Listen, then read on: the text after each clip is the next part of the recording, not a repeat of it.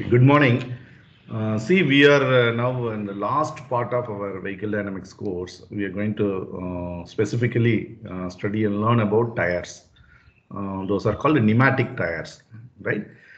Of course, we have talked on tires and peripheral way, not in detail, but we are going to look at now the tire in particular and its mechanics for vehicle dynamics application. So in vehicle dynamics course, apart from understanding some fundamentals of mechanical vibration, you have systematically have learned and organized your learning process in three aspects of dynamics of vehicle. Those are ride dynamics, that is called vertical dynamics, and then lateral dynamics and longitudinal dynamics. In ride dynamics, we were more interested in looking at vibration and noise perception by the driver and occupant, and what are the standards that are enforcing on the ride quality, and the different tests those are conducted at the system level, as a whole vehicle level, in laboratory or on road, and particularly ISO 2631 ISO standards that recommend the target interior vibration levels imposed on various surfaces and operating condition of your vehicle. And this all to study, we looked at vehicle as a mathematical model. Particularly, we studied quarter car model, where we are able to focus on wheel hop frequency and bounce frequency of sprung mass. And the another model we looked at is pitch and bounce model. Again, these two models were studied for deterministic signal. And then we looked at how can we model our road surface by its power spectral density function. And then how can you give that as an input to study the vehicle. Vehicle ride dynamics. With the help of a single degree freedom, whole vehicle is considered, and we have studied that. So this is all something that we did in ride dynamics with an objective of to improvise the ride quality, and through understanding of development of mathematical models and real-time tests and so on. So what is that we did in that part of dynamics. And then we entered into lateral dynamics. In lateral dynamics, very important thing is the steering control and stability of your vehicle. Steering control and stability of the vehicle would always provide the directional control of your vehicle, and you'd be able to maneuver your vehicle at ease at low speed or moderate or high speeds on a curved surface, curved roads.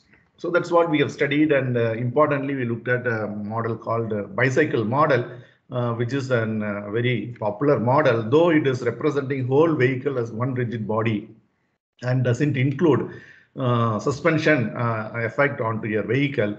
You are able to study a wider spectrum of your lateral dynamic aspects, looking at steady state motion and steady state gains, and then the application of state matrix in finding out stability analysis.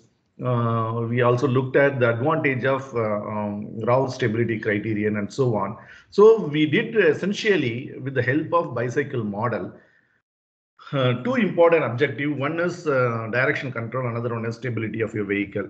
We represented the bicycle model governing equation in state space form and realized its advantage of carrying out our stability analysis. And also we looked at an important handling test. Those are open loop tests to characterize your vehicle behavior in lateral dynamics. And those are constant radius test, constant speed test, and constant steer angle test. So this is all something that in brief what we have learned in lateral dynamics, or otherwise called handling dynamics of our course. And then we have got into longitudinal dynamics, or performance of a vehicle called, wherein we looked at essentially what are various forces that are acting on your vehicle when the vehicle is driven in straight line. And we looked at the free body diagram of a vehicle, whole vehicle, and then we are able to determine what is that maximum tractive effort that can be developed at the tire road interaction, so that you would be able to have your vehicle performance in the way expected.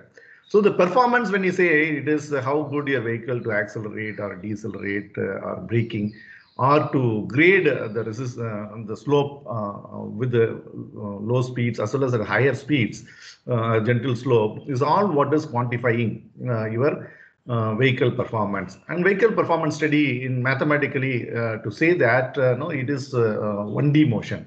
So you apply Newton second law and then find the necessary acceleration level that are required to overcome the resistance acting on it. So this is what we were doing it in longitudinal dynamics, and then we had looked at a special topic on transmission system, power plant and transmission system. This is what is an important aspect, because the driving torque to be given on the wheels are coming from your power plant through the transmission system. And that value corresponding equivalence of tractive force and the dictated tractive force by tire road interaction by road adhesion coefficient. Out of these two values, smaller of that is deciding the performance potential of your vehicle. That's what was the crux that we have looked at, and that's essentially made us to go into look at the characteristic of power plant. We looked at petrol engine operated vehicle, its torque, speed, power characteristics, of course, with the fuel, specific fuel consumption. That plot, though it is not straight away appearing the characteristics to the vehicular power plant, vehicular requirement of an ideal torque, speed, power characteristics, it is because of its advantage of having high weight to power, power to weight ratio, and ease of operating, and fuel economy, and so on, the lighter weight, all contributed that the acceptability of your IC engine based with an appropriate transmission system that is more viable than employing and attempting a steam engine or which can provide this ideal requirement. So making a steam engine powered vehicle is so complex and it is not viable, whereas you can see that in early locomotives, those application, whereas an advantage of this IC engines are exploited. With that understanding, we looked at how can you design a manual transmission system. So the important criterion for that is what is the maximum speed that you want to get it in your vehicle, and that as a basis and geometric progression, weight, the intermediate gears, and then lowest gear for grading capability of vehicle deciding this principles, and we have designed a manual operated gearbox so that the engine would operate in a specific speed range for all gears mentioned is what we design. Then we marched into braking of your vehicle, and importantly, the expectation of braking of a vehicle is the vehicle to stop at the shortest distance possible with stable motion. That means that vehicle, the tire wheel should not get locked. That's where we understood the advantage of having your anti-lock brake system that can help with an electronic feedback control system to modulate the hydraulic pressure of the wheel cylinder, so that the distribution of braking force in front and the rear can be optimum, which is that we looked at analytically as well. And that's what we have stopped in the last class. So far what I have just told you all what we have learned so far in brief, and recapitulating the content what we have learned. So today we are going to start, and maybe another 3 lectures we will be able to finish our course looking at an important element in our vehicle, that is tire wheel assembly. Because the tire wheel assembly is not there, we cannot have vehicle motion at all, right? So I'm going to share my screen and go through an introductory part today for the tire mechanics, and then we will get into tire models, and then we will see the tire properties for vehicle dynamic aspects. So that is how I'm going to organize my another 2 to 3 lectures to complete our course.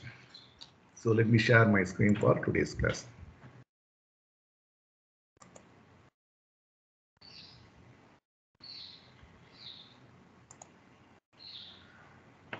So today's lecture is lecture number 42, and today's date is 06/12/2021. And we are going to study about mechanics of pneumatic tires. So you know that pneumatic tires, basic function of pneumatic tires is not only to support the weight of the vehicle and to ensure the following: the cushion of vehicle over surface irregularities, provide sufficient traction for driving or braking, traction for driving and braking capability, and provide adequate steering control and directional stability. So this is what that we have seen that can be fulfilled by a pneumatic tire. That's why they are popular and universally used for vehicles on the ground, right? So these three statements, we are able to bring in the whole perspective of what we have so far done. So when I say cushion the vehicle over the surface irregularities, talks about our ride dynamics, vertical dynamics. To provide sufficient traction for driving and braking is bringing in your longitudinal dynamics.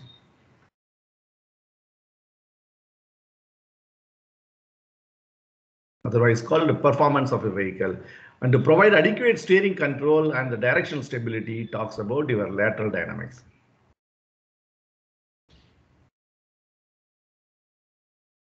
So these all are the basic function of a pneumatic tire. We know this pneumatic tire is of toroidal shape, filled with compressed air.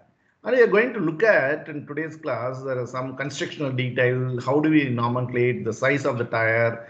And then what are speed and load rating? And then we look at what is tire axis system, what are the forces and moments that are acting on this are generated by the tire due to its interaction with the road surface, and so on, right? When you say pneumatic tires, it has got two purposes, based on the operating state of your tire on the ground. So it can be tire design for the hard surface like an asphalt road for passenger vehicles. Or on the other side, the tire designed for an off-road vehicle where the vehicle would not be on the hard surface, on the deformable surfaces. But our study in vehicle dynamics, we have confined so far, and we look at tire for motion of vehicle on the hard surface. So that it can accommodate all tires on our highways, on the road surface, which are asphalt roads or the asphalt roads. So that is what in background that we are aware of studying. You also have another fold of tire design for deformable road surface, because when vehicle goes with the road surface which is not hard, which is deforming, like it has to go on a mud road or on a sandy road, you see that the mechanics of pneumatic tire would be altogether highly complex. So with that, we are going to discuss now all on the tire on hard surfaces, right? So if you look at, let's look at first this tire construction. How does it appear? So you see here, you have two pictures, one for the bias ply tire, another one is radial ply tire. So you can see there are two classes of tires in vehicular application: bias ply tire, radial ply tire. So how are they named? They are named looking at the construction detail of your tire. So if you look at the tire wheel assembly and you section like this appearing like in this picture, it is essentially going to have an important component called the carcass. So this is called the carcass. Carcass is the one which goes from one bead to the other bead like this.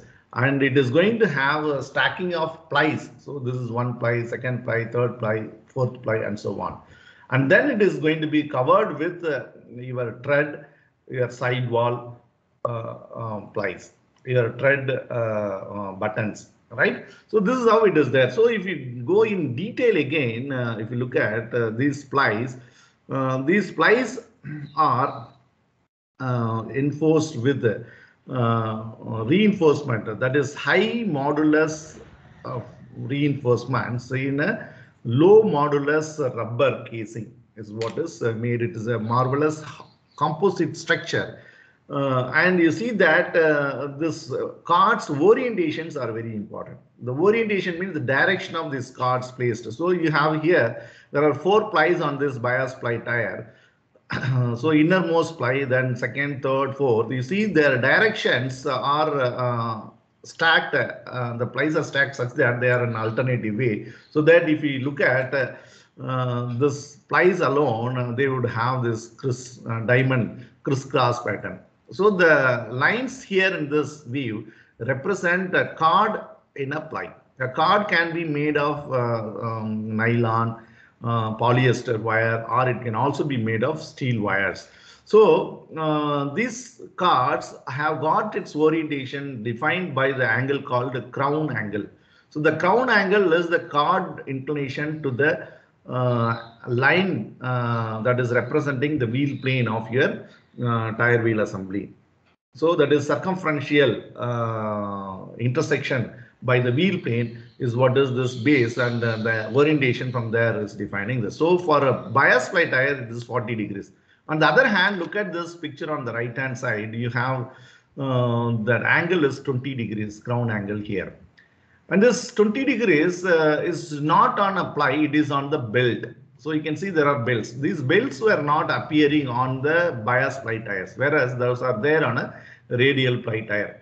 And another important difference that you should notice here is the plies here running in bias ply tires are having this crown angle and they are stacked in alternative way. Whereas you look at the ply here, innermost ply of the carcass, where you see that cards are 90 degrees crown angle. So they are aligning with the radial direction. That's why these are called radial ply tire. So now you take on one hand, if I have only radial plies and no belts, what would happen is this tires would have some buckling effect along the circumferential direction, and they may not be able to be stable during its motion. That is why you require belts also to be stacked along with these plies, but the belts are not running from bead to bead like plies. So they are only going to cover the portion in the tread. So this portion is what is called a tread. So it is going to be only wider there. Again, that arrangement of belts can be a similar way, in an alternative way, but the orientation of the cards and the belts are 20 degrees. So now let us look at the influence of this crown angle. So the more the crown angle, if it is 90 degrees with the belt, this 90 degree, the more the crown angle would be much better for ride comfort compared to that of the road holding, handling. Whereas if we have the lesser crown angle, you see that would have good road holding, but you will not have good ride. To have a compromise in a radial ply tire, which are very popular, though it has been first invented by Michelin in 1948, this is today has taken upper hand on all segment almost on the road vehicles. Of course, there are vehicles which are off-road vehicle, agricultural field, or some military application vehicle, or two-wheelers. You see this bias ply tire. Otherwise, that all tires of the tubeless tires all are now radial ply tire, because the belt has to, the orientation of cards in the belt would account the handling capability, and the orientation of 90 degree crown angle cards in the plies would take care of the ride quality. So it is the compromise. So that is why the radial ply tire is very popular nowadays compared to that of bias ply tires, and this has got its employment in your vehicular application. So based on this crown angle, you should be able to discuss this. So you can also look at the load transfer nature of your tire, analogous to that of a bicycle that we have. In a bicycle, how your load transmission is taking place, it is because of the tension in the spokes of your wheel rim. And the spokes will be under tension, and that will be hung from the rim top. The hub of that wheel is hung, and that is where the load is getting transferred. And the bottom of your rim is supported to the ground. So that is how the tension in the spokes is responsible for a bicycle for the load transfer. In the pneumatic tires in the vehicular application, the tensions in these cards are responsible for load transfer. That's what you should understand. Right.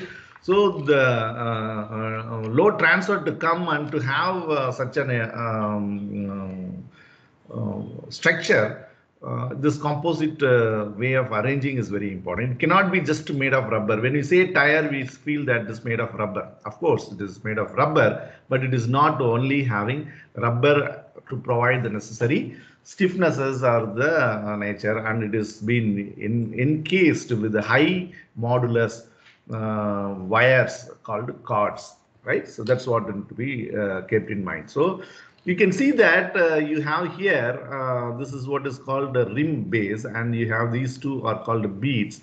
So the beads are anchoring your carcass, and the splices are running from one end of the bead to the other end, other side bead. And the beads are made of steel wires, steel wires with the different strands made of steel wires, and they are providing necessary seating arrangement of this carcass on the ring. So that is how you can look at carcass. Carcass is what is the entire profile. The structure is what is called carcass in the tire section, and the carcass consisting of a number of plies. Plies are having number of cards, and the stacking arrangement, crown angle, all are important, over which you have this thread is attached, and the thread is attached to the side wall. So this zone is what is side wall, and this is thread, and that is this attachment of the side wall to the thread is what is called the shoulder region, and so on. So this is how we should understand the tire structure. So I have put these pictures here, and if you look at again in detail, this you can see that the material are very important. So if you look at the material, the rubber is not of one simple rubber. Rubber can be of synthetic rubber, rubber can be of butyl rubber, rubber is of natural rubber. So natural rubber would provide a good rolling resistance, but we know that the natural rubber compared to that of the synthetic rubber compounds would have lower road adhesion coefficient comparatively, but it is going to provide good rolling resistance for the vehicle. The smaller rolling resistance, good rolling resistance in the sense the rolling resistance should be smaller, because it is always resisting the expected motion of your vehicle. It is like a braking force. So the lower the rolling resistance, it's better for your performance of your vehicle. And in that aspect, if you see low rolling resistance that is viable by natural rubber compared to that of synthetic rubber, but the synthetic rubber compounds or butyl rubber compounds are used because of better road holding, means better MEE value. So this is all something very complex, because the many parameters, many compounds, it is not one or two, three, many number of hundreds of compounds of chemical rubbers are there. And it is how this tire is made, right? So the radial tire compounds, if you look at, you can see the splice and the cards are radially arranged, crown angle 90 degrees, and you can see here the belts are there. And you can also see this belt buffer, because the interaction of this belt, here you may have wires, steel wires, whereas here it may be nylon or polyester cords. So that interaction of this to prevent, you have this belt buffers there, and then you have this cap or the tread, otherwise it's called the base tread or cap, it is correct. It will have your tread pattern. So this is something called lug tread pattern and trucks that you could see. And you would see generally this tread pattern would be randomized in a passenger car tires for a specific purpose, what is called hydroplaning. We will see that in the next class also. And you see there is a sidewall. So the requirement of sidewall is that should be capable of having high fatigue and scuffing process, because that fluxing action would be there on the sidewall, and that loading would be, when it is driven, will be fatigue loading. So your sidewall stiffness or the nature should be, the compound rubber should be such that it can resist, hold this fatigue loading. That's why this is generally made of styrene butadiene, synthetic rubber compound. On the other hand, if you look at thread, the thread has to have an requirement of low wear resistance and low rolling resistance, because that is that part is going to contribute more rolling resistance compared to that of the other components in the tire. If you take 95% of the rolling resistance that comes in your vehicle, is all because of tire components, and out of which 75% comes from the tread, 15% around 13% from sidewall, and then from shoulder region some 3 to 10%, and then bead the remaining 1 or 2%. So the components in the tire structure do contribute for a rolling resistance. If you look at, that's predominant from the tread, right? So these are all some of the information when you are talking on tires you should know, and you could witness here various components nicely seated on this bead bundle. So it's not one steel wire, it is strands. Many strands are coupled together, bunched together. That's why it's called bead bundle, and which is providing necessary seating arrangement of this all on the rim, right? So if you look at, on the other hand, the radial, that's non-radial tire compounds, you could see here the plies with the cards of an opposite sense running. Otherwise, the remaining components are there. But if you look at here, you may wonder, see, this is bias tire, you say, and it is not a radial tire. But you see belts are there. So this is bias belted tire. There can be also belts that can be on this. So you can have purely only the plies like you see in this diagram, or you can also have bias tire which is with the belts called the bias belted tire. So that would be between bias and radial tire, or the advantage of both you want to realize it. Bias belted tires are also used, right? Okay. So coming on to understanding the tire, once the tire is manufactured and it is fit into the vehicle or given to OEM supplied by the tire manufacturers, the tires are identified by this following information of a specific vehicle. So if you look at the tire by this 8 information that you can see on the tire sidewall and the side when you look at from the side. So the size of the tire is telling you what would be the radius of your tire wheel assembly, overall radius. So you can look at that would be given by this, in this case, P21560 or 1596H. So what is that it refers to? So P refers to passenger car tire, 215 refers to your tire width, overall tire width, and 60 refers to aspect ratio. What do you mean by aspect ratio? You'll see that it is the ratio of height of the tire to that of the width of the tire. And R refer here radial tire, and 15 is the rim diameter in inches, and 96 this 2-digit number, or it can also be 3-digit, referring to load rating. So what is the maximum load carrying capacity of your tire, and then the speed rating by alphabet. And then see you have number 2. So number 2 here is what is referring to maximum allowable inflation pressure. So you can see in this tire it is 40 psi written. Then type of tire construction, number 3. So that is referring to here. What is the tire? It's tubeless tire and so on. So this is radial tire here, right? And like that, you can just look at this all printed on this. So the manufacturer or brand name here, it's Past Tire. So you can also have our Indian tires, JK tires, MRF tires, all would be named like this in place of Past Tires. So this is how a tire is nomenclated. So if you have this size of the tire, you would be able to arrive at what is your free rolling radius of the tire. When we are looking at in our calculation, we will be able to arrive at. So how do you get it? It is radius of the rim plus the height of the tire, right? So height of the tire, how do you get? Because you know what is aspect ratio. So aspect ratio is defined as height to that of width of the tire. So width of the tire, you get it from the normal size here, 215 mm. So you would be able to get height. And height and radius of the rim in mm, if you add, you would get what is your free rolling radius of the tire. And additionally, these informations would help you or the tire selection according to the vehicle. So the tire which is shown here is of sport sedan class US vehicle. You also have another thing is mentioned here, BMW European vehicle, how this tire is nomenclated. So this is all something that you should understand when you say tire information.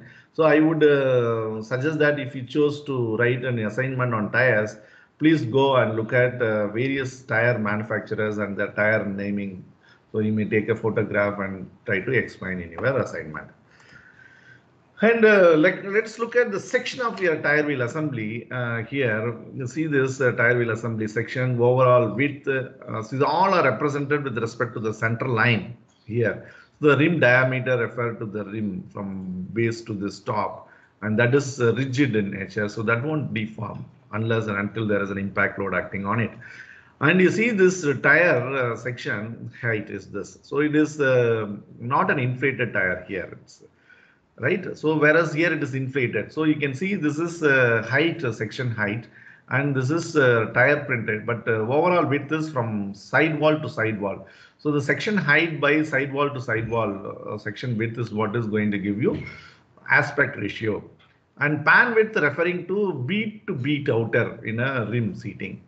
And then tire footprint width would be the width of the tread cap, right?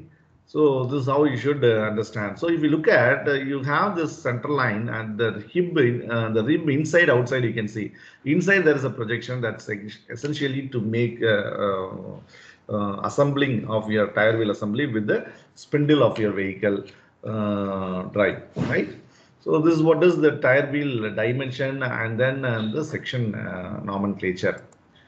And then we looked at that some rating, right? The speed rating and load rating. So load rating by an alphabet and speed rating by, load rating by number and speed rating by alphabet you have seen. So the tire what we have looked at here, 96 and H. 96 is what is your load rating, and H is what is your speed rating. So you can see that the tire what we looked at, if you see here 96, so the tire can carry 716 kg load. So if it is of one tire, this much is the load carrying capacity. So 4 tires in a passenger car, it's almost saying now the weight of your sprung mass on the tire would be 4 times of this, around 2.8 tons. So it's a bigger sport sedan class vehicle. Maximum load carrying capacity of the vehicle. So on a speed index, if you look at H, so H is what is saying that the tire can be ridden for 210 kilometers per hour speed. If you go beyond the speed, what would happen? There is something called standing wave permanent deformation, and that would again going to contribute more of rolling resistance, energy loss. When I say rolling resistance, all the basic reason is the energy loss. The energy cannot be like, it's not elastic in nature. Though the rubber we say it's elastic in nature, but the compounds and the tire would undergo the loading such that it is a hysteresis loading. So loading path and unloading path is not the same. And that is what we call it as a hysteresis loading. That's what is happening in your tire, and that would be accounting more of energy dissipation, and the energy dissipation is responsible for creation of this rolling resistance force. We'll see that what is this rolling resistance force and influencing factor in detail in a while in our upcoming slides. Look at now very interesting aspects. I have taken this essentially these slides, the content from Josser textbook. You have many of the question and answer type of question. Please go through that. So here you can see behavior of tires in presence of lateral force. If it is a radial tire and non-radial tire, you can see the contact of entire contact is ensured in radial tire, but that is not happening in the non-radial tire. That is why the radial tire would provide more road holding capability compared to that of non-radial tire. If it is a biased or bias belted tire, even if you look at entire contact patch won't happen. So the moment your contact patch area reduces, your adhesion region is less, and then the necessarily developed lateral force is lesser in this case compared to that of radial tire. That is why radial tires are good tires for lateral force generation and holding of lateral forces. And another thing you'll see +1 concept in tire design. Essentially, you can have different wheel diameters, but your effective rolling radius of the tire should not change. So that is what is +1 concept. It is with reference to rim diameter. So the first one with the section shown here is 205/65 R15. So R15 refer to radial tire and rim size is 15 inch. And the section width correspondingly for the tire is 205 mm. Aspect ratio, if you look at this height to that of width is 65%. So that is how you read this tire. So now, if I have to increase the diameter of the rim by 1 inch, the thumb rule is 20 mm width to be increased and 10% aspect ratio should be reduced. So that the effective radius of your tire wheel assembly means the free rolling radius, your normal radius of the tire wheel assembly will not change. R will be constant. So this is what you should understand. So if you see that as the rim size is increasing, the aspect ratio reduces. The low aspect ratio tires are good for lateral stability. The shorter the side wall, refer to what? High width and low aspect ratio, and they are good for lateral stability, and the quicker steering response would be there. That's why you see high-end vehicle, you see that very thin tires, but it is not so, right? It is better holding. Of course, there is a compromise with the stiffer ride, but this stiffer ride can be accommodated by means of active suspension system and so on. The control strategies there to account your vehicular level ride quality apart from looking at your tire design. So the radial ply tires are compromised for your ride, but that is not only responsible for ride. There is an energy bump, but that energy transfer from tire wheel assembly to the vehicle through the suspension. So you can still have a scope to work on suspension and its nature. Instead of providing passive suspension, go for semi-active suspension. You would be able to get your good ride quality along with your lateral stability, right? And the tire components by weight percentage, if you look at, this is again an interesting, and when you say you are learned this, you should be able to always remember. Reinforcements, if you look at steel, nylon, rayon, all are 16% of contribution. Rubber is 38%, and it can be of natural rubber or synthetic rubber compounds. And what are the compounds of this? It's carbon, silica, chalk, 30%. And softener called oil or resin also is there, and vulcanization, that's called vulcanization process in tire manufacturing. Tire is called cooked, it's not manufactured, it's called cooked. All are arranged, then it will be kept in a oven and then it's cooked, and then it is made into vulcanization process to get its necessary properties. And there are some miscellaneous components. So these are all some tire components by percentage of weight. And you see, today we call alloy wheel tire wheel assembly. So it's become popular. It's all because of the advantage. This one picture immediately tells an advantage of alloy wheel rims. Say aluminum alloy or magnesium rims, if you look at, the bounce on an obstacle is reduced. This is less. As well as the range of jump is also reduced. So that's an advantage. And additionally, it is going to be lighter weight compared to the dull steel rim. So that is why you see nowadays the vehicle is getting more and more with the tire wheel assembly of alloy wheels. So magnesium rim is very costly, very high-end vehicles you could see. Whereas this aluminum alloy nowadays in almost even domestic segment, you have been witnessing, and customers are preferring, though there is much a bit cost involved in the vehicle for this, people do prefer this is an advantage that you have the wheel bounce, wheel hop frequency you see. So the bounce of that would be less, and the jump is reduced. That means the energy carried is also reduced. So that is an advantage of this. So this picture all to keep in your mind when you have to answer sometime we are asked in the interview process. And then when you say tire, there are three important tire stiffnesses, very important. So you have tire longitudinal stiffness, vertical stiffness, otherwise called radial stiffness, and lateral stiffness. So you see the stiffness value more in this longitudinal stiffness. So how do you get the longitudinal stiffness? You have your tire and then load it, and then you are trying to pull the contact patch along the longitudinal direction. So that is what is going to give you here some shear deformation, and based on that deformation or the deflection, what is that corresponding load that you apply would help you to estimate this. So this slope is what is defining your longitudinal stiffness. Is higher compared to that of the other two. And lateral stiffness is the smallest compared to that of these three, and that would be the same way if the contact patch has been pulled of the loaded tire on the lateral direction. What is the shear deformation that takes place, the deflection that in lateral direction takes place of the given load decides this slope, and that decides the lateral stiffness. And vertical stiffness is you load the tire, the deflection you measure radially, and that is going to decide. So you see this is important for your right dynamics, and you looked at lateral stiffness for your handling, and you looked at this in performance requirement, right?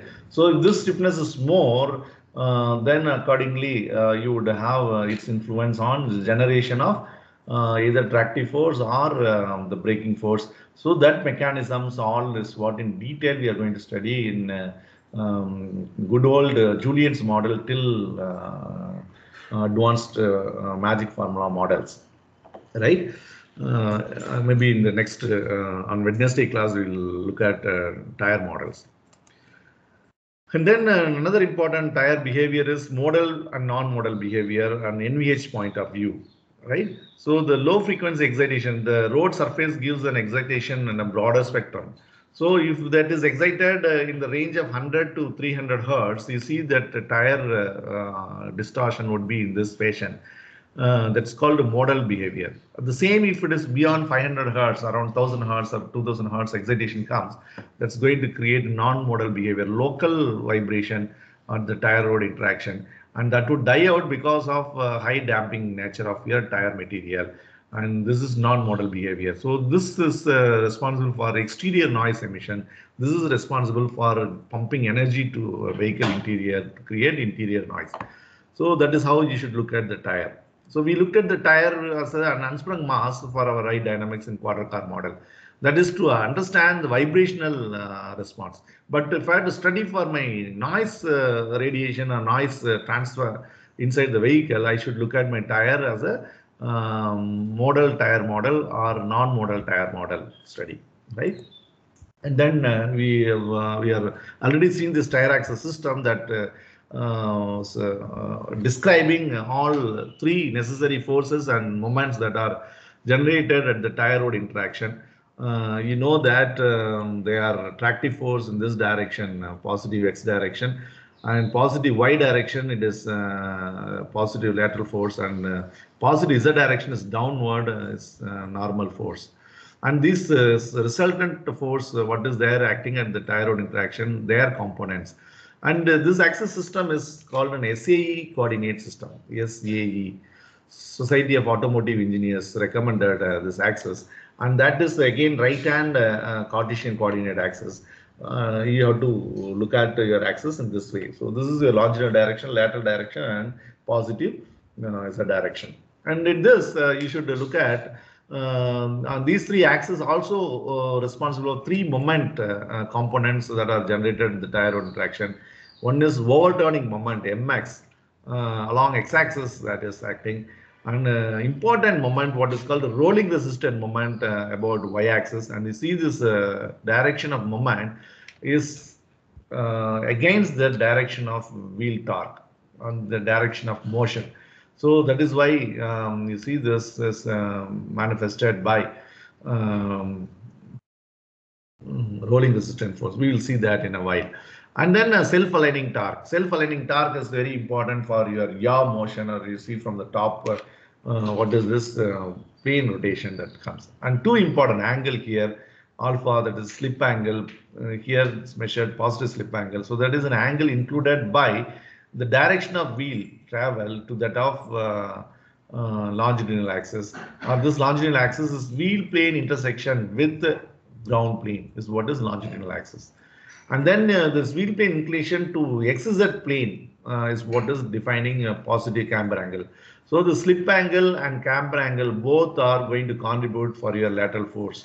That's what already that we have seen. So this is all something to describe you require, because ultimately these forces and moments are an additional forces, are important forces other than, of course, the aerodynamic force and inertial forces that are acting on your vehicle. You see, these are the necessary forces that are generated, and pneumatic tires are capable of generating these forces and moments to have your vehicle to translate, or vehicle to realize its motion. Right, and that to describe, you require to understand this tire axis system. The center of this, the origin of this contact is at the center of the contact patch. If you look at, there would be an offset that can be arised for the normal load. It is not exactly the resultant of normal pressure, not necessarily at the center of the contact patch, of the geometric center of the contact patch. So it would be with an offset, longitudinal offset, and the longitudinal offset is decided is because of the rolling resistance force. We have to understand. Similarly, you can also have this lateral force may not come through this center of contact. It would be with an offset, lateral offset called pneumatic trail that we have seen. So these are all something that is because of an unsymmetric normal pressure distribution at the contact patch. If you look at the contact patch would be rectangular in shape. The first leading half would have more normal pressure compared to that of the trailing half. So the distribution of normal pressure resultant would be skewed and would be on the leading part of your contact patch. And there's an offset, longitudinal offset. And in a free rolling tire, this longitudinal offset would create moment which is unbalanced. To balance that, there is a moment that is manifested, that's called rolling resistant moment. And that rolling resistant moment is what is responsible for rolling resistant force in the X direction, right? Yeah. And then this diagram again to look at those planes, wheel plane and so on, the same thing to describe. We have understood this. And of course, this vehicle axis system, once again, I have brought in here, though we have seen in the previous class, to see the effects of these forces and moments that are acting on the tire wheel assembly on a vehicle level. And those effects are the motions, the translation along this three axis system and the rotation about this axis system. So the forward velocity is describing the vehicle speed, and the lateral velocity is important for your directional control, and your yaw velocity or the vertical velocity here is what is bounds of your vehicle for a ride aspects that we have seen. So this should be minimum. This should be minimum so that you'll have low slip angle. And the other angular motions is roll motion. So the roll motions are under control because of your roll stiffness of your vehicle, and pitch motion is spot or dive of your vehicle about y-axis. And yaw velocity, yaw motion is important when you have to maneuver your vehicle. So this is very primary. Other two should be reduced in its effect. Right, and the same we can witness with another diagram of the another popular textbook. This is all essentially to look at the motion of a vehicle on the ground, and there we define an important coordinate system called the earth fixed coordinate system, what is called the inertial frame of reference or Newtonian frame of reference on a fixed ground. So that you would be looking at the track where the vehicle goes, and then you would define this other important angle, heading angle. Heading angle is your X direction angle to that of X on this, or you can say that is the tangent drawn to the path, vehicle path is what is X axis, and the angle with the vertical reference is what is heading angle. The course angle here is positive. This angle is because this projection of instantaneous velocity. So you have here your lateral velocity goes like that. Your vehicle velocity goes in this direction. So this angle here is what is course angle. The difference between heading angle, course angle is what is defining side slip angle beta. That's negative angle in this picture. Of course, we have a steer angle by the steering system on the wheels responsible for to go on this vehicular path. So this is all something three important coordinate systems. So we have to have vehicle with the tire axis system, vehicle body coordinate system. Again, what body coordinate system we looked at is also again SI coordinate system here, and earth fixed coordinate system. Additionally, we have learned another important coordinate system, body fixed coordinate system. And that would be a coordinate system fixed at the CG location of the body. You could see that small this Y, this X and Z goes down.